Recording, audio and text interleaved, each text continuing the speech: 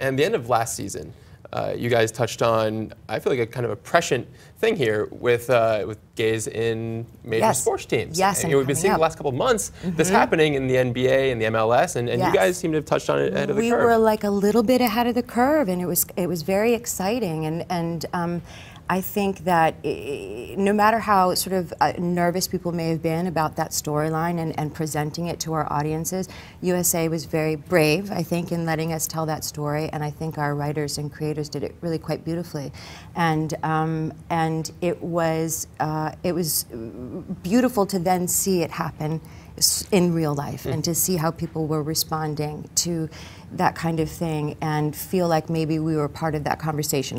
just a little bit, you know, certainly not in some big scope, but and we carried that over a little bit into the third season, which is really nice because it means something to me and I think to the other actors that it's not like we tie everything up in a bow and all of a sudden at the end of the episode everybody's cured or everybody, you know, whatever it is. I like that we tie it through a little bit into the third season.